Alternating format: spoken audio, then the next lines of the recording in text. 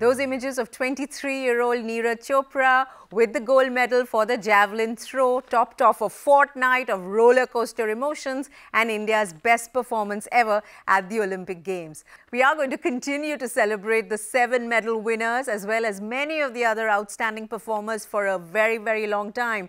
But on the media dialogues, let's cut through the din and the frenzy to take stock of what Tokyo 2020 means for our ambitions of being a sporting nation.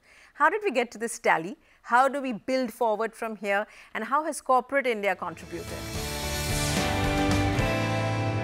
My guest has a ringside view of India's complex sporting ecosystem and is a key participant in it. Please welcome Parth Jindal, Managing Director, JSW Cement and JSW Paints. He's also founder of the Inspire Institute of Sport and JSW Sports, which have played a key role in nurturing Neeraj Chopra. And JSW is also one of the key sponsors of the Indian Olympic Association in its Tokyo run. Parth Jindal, thank you very much. Glad you could make time to join us, and many, many congratulations for what your athletes have achieved. Thank you so much for having me on the show, Anuradha. And it was an amazing moment yesterday, which capped off, like you said, a very emotional and a roller coaster of an Olympics for India. But I think the outcome is, it's been very, very successful in many ways. And I think for me, Neeraj's success was the icing on the cake. But this was the first time in the Olympic Games that India was competitive in many, many disciplines. That we haven't been in the past, and I think it bodes well for us as a country. So are the celebrations still going on, and when do the celebrations stop and everybody sort of goes back to the drawing board and away from the lights, isn't it? Because that's where the actual preparation for this kind of success happens. No, absolutely. I think, as a process, we at the Inspire Institute of Sport and at JSW Sports, we meet on Independence Day every year at the Institute, where we take stock of the performances of our athletes, whether they are our junior athletes or our senior athletes, and then we plan for the next year. This being the end of an Olympic cycle, it's a time to reflect on the past 5 years and how it's gone for JSW Sports and for the Inspire Institute, and to look forward to Paris and with an eye at the Los Angeles Games as well. But for the athletes, I think the celebrations have just begun, especially for the medal winners. I think that our phones have been, ringing off the hook with endorsement requests for both Neeraj and Bajrang. Parth, you want to quickly tell us about the genesis of IIS and JSW Sport, because it's less than 10 years that this was started. I was working at a hedge fund in New York for an Indian whose name is Navroz Udvadia. And Navroz's best friend is Mahesh Bhupati, who's obviously a 12-time Grand Slam champion, etc. So it was a huge surprise to me. I was in office in New York, and Navroz came to my desk and he said, "Listen, Mahesh Bhupati wants to take you out for lunch." You can imagine, I was 22 years old. I was in absolute heaven that a 12-time Grand Slam champion wants to take me out for lunch.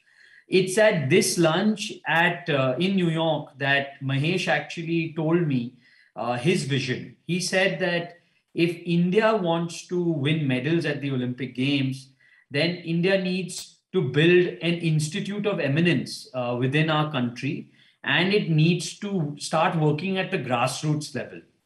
And he said, given my passion for sport, because he knew that I had played squash for Brown University, and growing up also I was very passionate about sport, given my family's association with sport, he said that you guys are in the infrastructure business, and if you guys can't build a world-class institute in India, then no one can. So that's where the seeds of JSW Sports and IIS were actually planted. What is the role that y'all played where Neeraj's success was concerned? Because that's the last on the penultimate day at Tokyo 2020, and it's the historic first athletic and track and field gold. No, so Neeraj came to us in 2016. He had already, just after he signed with us, he went on and broke the under-20 world record. And that's when he became Neeraj Chopra. He became a big name. Everyone from the Athletics Federation of India to the Sports Authority of India to TOPS, everyone started taking notice of Neeraj. And we were we played a part in making sure that Neeraj got everything that he needed. Some of the AFI, to their credit, and the government of India brought in Uwe Horn, who was world record holder himself, as his head coach, and we supported Neeraj with having a full-time physiotherapist with him, 24/7 wherever he went. Post that, Uwe Horn wanted Neeraj to change some of his techniques, because he felt that Neeraj was, quite an unconventional javelin thrower, and he needed to change his technique in order to, really progress as a javelin thrower. Somewhere down the line, things didn't really work out, and Neeraj actually had a very career-threatening elbow injury. Yes. And that's when, again, we stepped in. We got him to Mumbai. Dr. Dinshaw Padiwala did his surgery. And then we went back to the AFI and to Sai and to TOPS, saying that Uwe Horn is a phenomenal coach, but his style, his technique doesn't suit Neeraj. And we brought in Klaus, a biomechanist, who we found as his coach. And really, he's been with Neeraj since 2019. He spent 6 months at our institute rehabbing from his surgery. He was in Vijayanagar at the time. And then he went back to the National Institute of Sport again. And then we again had to play a very big role in getting Neeraj up to Europe before Tokyo. Because of the pandemic, visas were hard to come by. So we intervened, our Delhi office intervened. I spoke to Kiran Rijiju, the myself. sports minister then, yes. Yeah, I spoke to him myself. I said, sir, we need to get Bajrang and Neeraj to their respective training camps. He was extremely supportive. He called up Jaishankar ji, and External Affairs got involved, made sure they got their visas.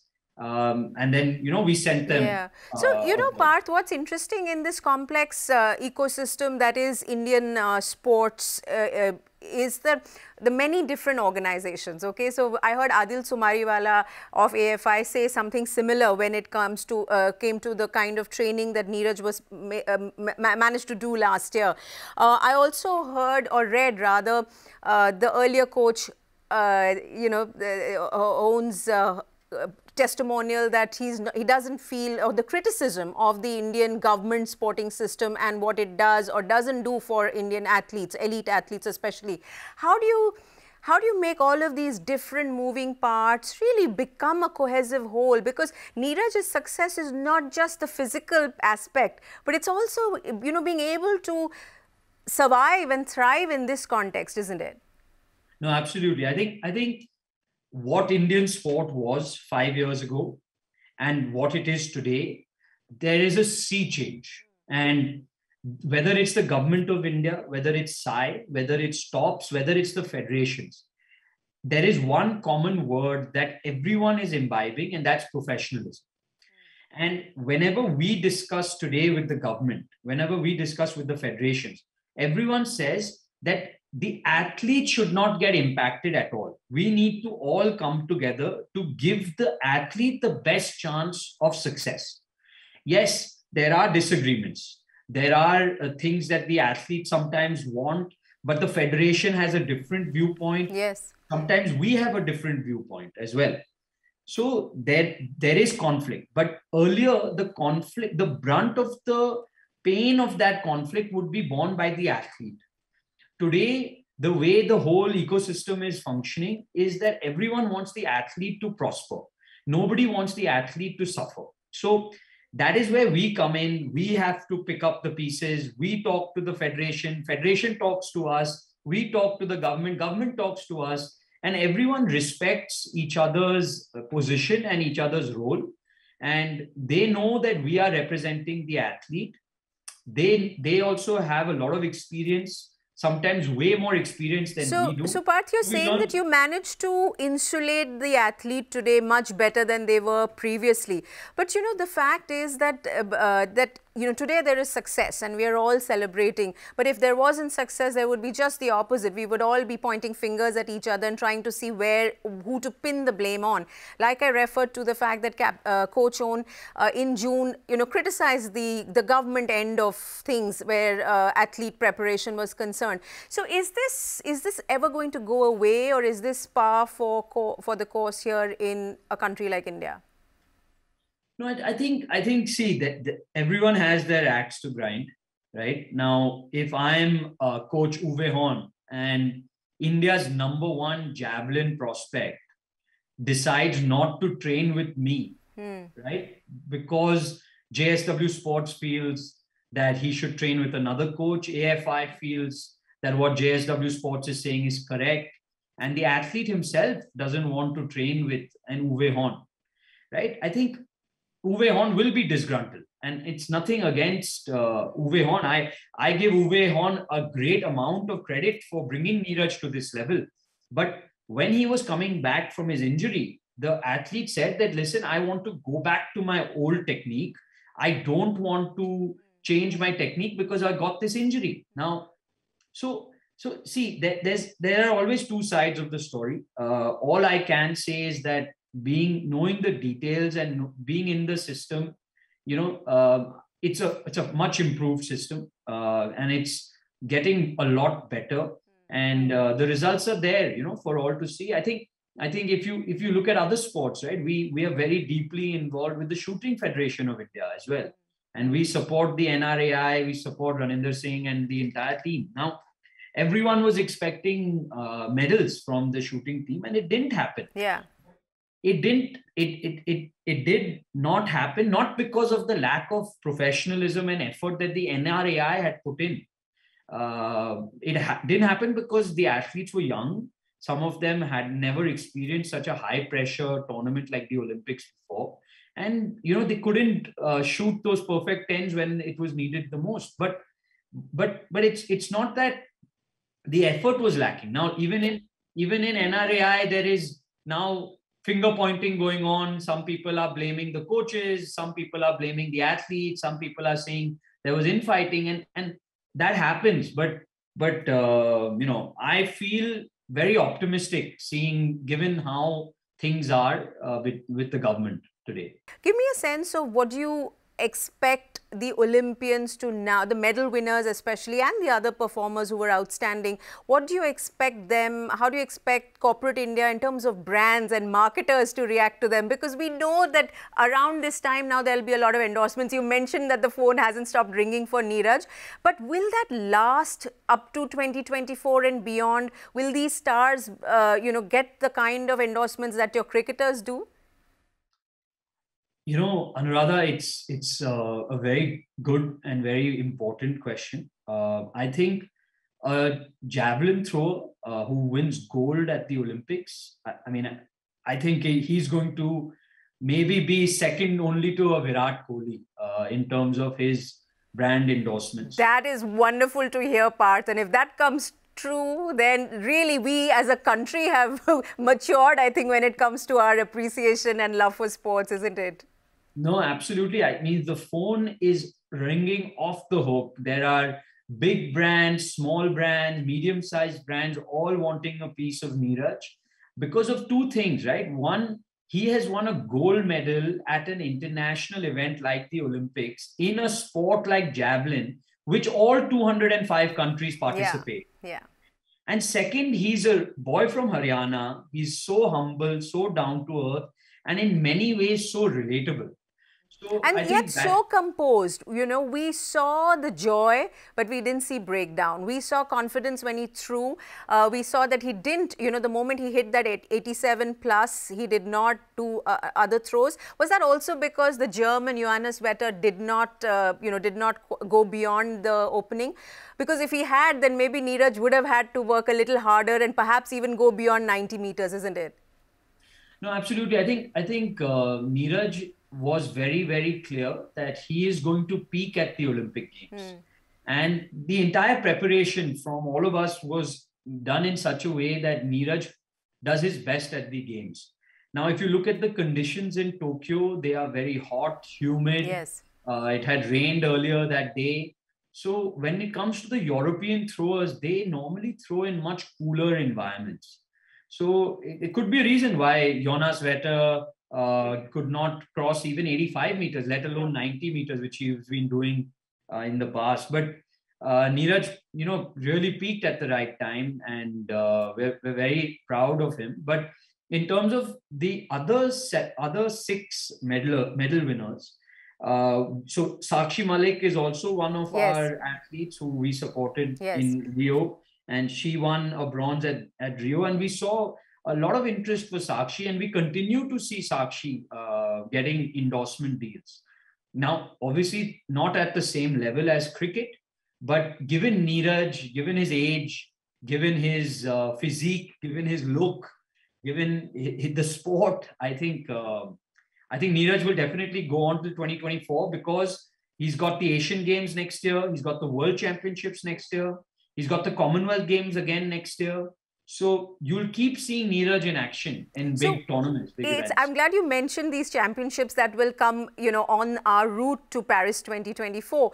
Do you think that as a nation, we will continue to track some of these champions? Because it's a little transactional and switch on, switch off, right? We sort of, every Olympics, we'll all tune in and we will all become experts overnight, thanks to guys like you in the studio, and then go on to expect these guys to deliver gold without having tracked their fortunes. Do you think we are like that only as a sporting nation? No, I think Anuradha, the onus is on the media as well, right? I think you guys have a huge role to play. And if CNBC and you can do a show once in a month regarding the Olympic prospects for Paris, I think that would be a huge step to give visibility to our Olympic athletes, right? The way we cover cricket, the way the media, the print and TV media cover cricket. If we start covering Olympic sports and Olympic disciplines, I think half the job will be done, and I think again, to full credit to the media, things have changed. The people are covering. If I look at the print media, if I look at the TV, there are wonderful programs now coming about non-cricketing events in India. So things are picking up. I think this gold is really truly an inflection point for our country, and I think now we will start seeing a huge amount of interest in non-cricketing sport. Look at badminton, right? Yeah, badminton has sort of broken out of that and is perhaps one of the most popular now after cricket, isn't it? Absolutely. So PV Sindhu is a household name, and she commands a huge price for brand endorsements as well. She's even more than most cricketers, in fact. Other than maybe a Virat Kohli and a Rohit Sharma, we represent Rishabh Pant, and I can tell you that Sindhu is more expensive than Pant. So again, good to hear. These are all good things to hear, Parth. We don't want to talk about cricket on this show too much, but what to do? IPL starts again. It broke because of the awful second wave of COVID that engulfed all our lives. When it resumes in the UAE next month, do you think that it is going to go off better because, the bubbles seem to be more secure in UAE? And how do you expect Delhi Capitals to continue to perform? They're pretty much there on second, isn't it, in the league standings? No, first? Very okay. much first. No, I think in terms of the bubble, I think the fact that within the UAE you don't have to take flights, I think that really makes it a lot safer. In fact, some of us had recommended to the BCCI initially that they should conduct the entire IPL in Mumbai because there are enough grounds and enough hotels in Mumbai to maintain a bubble. But anyway, what happened has happened. Yeah. I think the IPL in Dubai will go, in UAE will go on without any hurdles, and it's a very short tournament followed by the World Cup. So I think since it's already happened there last year at the peak of COVID, I think COVID is also now slightly coming down with vaccinations. I'm very hopeful of a very good tournament. In terms of Delhi Capitals, I think we're top of the table right now. We have very, very positive news with Shreyas Iyer coming back from injury as well. So that's a very big plus. So our aim is to go one better than last season and win the IPL That's the aim. We've never done it. Delhi's never won, and we hope that 2021 is the year of Neeraj Chopra and Delhi Capitals.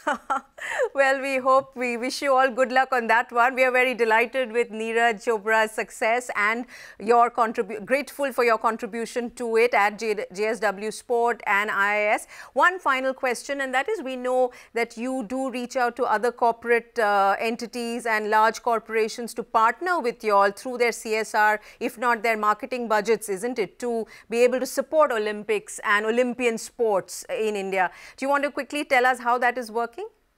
No, absolutely. So IIS is a not-for-profit charitable trust, and we actually we get contributions from over 20 different corporates.